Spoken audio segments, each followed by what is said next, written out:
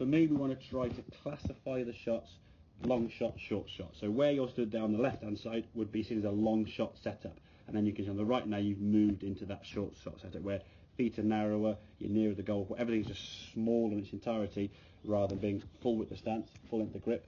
I want full swing. So what you do in the first one, you sort of moved your foot a little bit too far, just put the ball a bit too far back, then you sort of went back to sort of where you wanted to go and readjust yourself, and then you did go to the correct position there.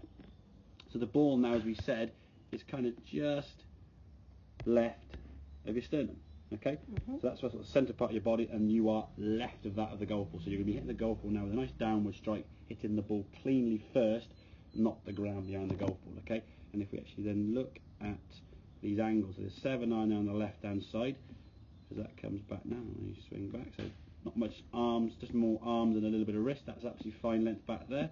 As we come back to the golf ball now, is the ball now tracking up that line, roughly about 17 degrees there off the club face. You can see this blue line is roughly parallel to your toe line where you were kind of aiming. So we're going about 17 degrees there off that club face with a 7-9. Okay. Now with the pitching wedge, obviously you've got more angle. Same backswing, a smidgen longer because the shot won't go so far with the pitching wedge because obviously it's got more angle. We've got the same sort of distance as you come back to the golf ball. Good strike as we can see. Sternum now still maintaining over the golf ball. Maybe a smidgen move back, but the golf ball now flies at that blue line there we can see. Maybe a bit under that, we've gone 30, maybe a bit more than that, 30 degrees. So you're getting about 15 degrees-ish more angle with a pitching wedge to a 7-9. Okay, so your 9-9 will be somewhere in the middle of that. And as we said, in terms of the numbers, this is basically a roughing. So a 7-9 would be roughly 25% in the air, 75% of roll. Okay, your 9-9 would be roughly sort of 50-50 in terms of in the air and then roll, and then your pitching wedge or your sand down, which you can use for chipping, would be roughly 75% in the air and then 25% roll. Okay, so if needs be, you could just sort of higher, like just to go up a bit. Exactly. So you won't, in the situation where you'll need to go 75% in the air and then stop quickly would be over a bunker if the flag was quite close. The problem is with this shot, we're using a wedge or a sand down especially, the risk involved with it, okay, if you don't need to put that risk into it, there's no point. The gain is going to be one shot. So say you play with a 9 or a wedge and it lands over the bunker and has too much roll, because obviously it's going a bit low, you roll 25 foot past the flag. You then 2-putt back, it costs you maybe one shot. If you pull off the sand down and you get close, you might single putt. But if you can't guarantee the single putt, you're risking really going in the bunker or whizzing it across the green. So there's no real benefit. The only situation I would say to a lot of people, you should only be trying sort of the lob shot with a pitching wedge sand down, sort of 75%, 25% in the last 4 or 5 holes of a round. You shouldn't be trying on the first green. So in a match play, why give a hole to someone on the first hole? If you can just chip on the green and 2-putt, you're still in the hole. In a medal round especially, don't ruin your scorecard on the first hole. It's only towards the last sort of 3 or 4 holes where a little bit more risk may be needed. If you're playing in a match, say you're 3 down with 3 to play, you've got to go for it. It's like do or die. Then you might pull it off. Or if you're in a medal round and you want to try and get a really low score to try and win a competition or whatever, then you would go for it then. But if you don't need to go for the risk, if the risk of getting a one-shot game, but you might lose 3 or 4, look at the balance. You're risking 4 shots potentially to gain 1. If you have to go for it, then go for it. But again, as great as it is when you play that lob shot with a sand on over a bunker and it saves you 1 shot, yes, it's going to be a great feeling of boost, but the negative offset, if you get it wrong, it just ruins you, and then you're in the bunker, and then 4 or 5 shots later you're still in the bunker. So always look at the situation. The least lofted a club, 7-9, even a 5-iron or a 6-iron, you can do the same shot with, even a hybrid, believe it or not. You could do a little chip with a hybrid. It won't go very high. It'll be probably sort of 10% in the air with a hybrid and 90% roll. There's nothing in the way. Just trundle on the ground, it will run up towards the flag. The lower the ball is on the ground, the quicker the ball's on the ground, the easier the shot, okay?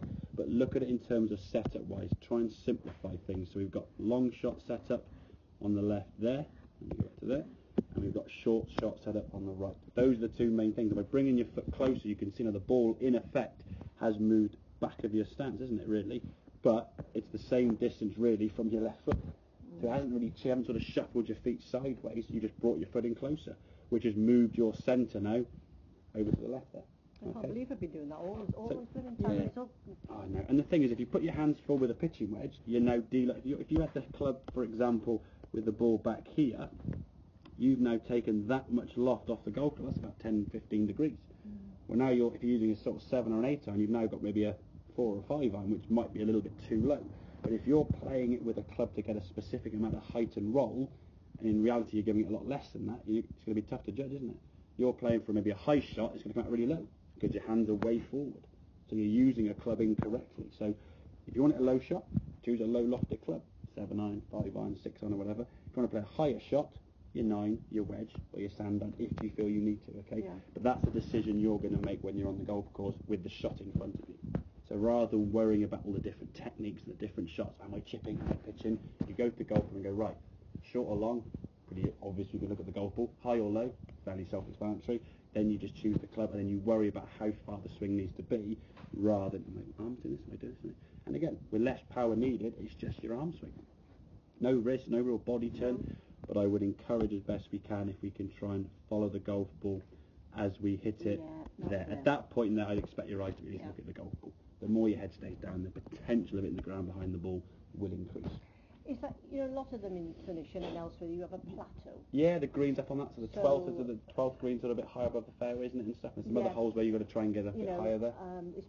And then you do use your pitching wedge. Yeah, exactly. But again, you could potentially still use a 7 or a 5 and run at the bank. If the bank is fairly short grass, there's nothing stopping you running the ball up a bank.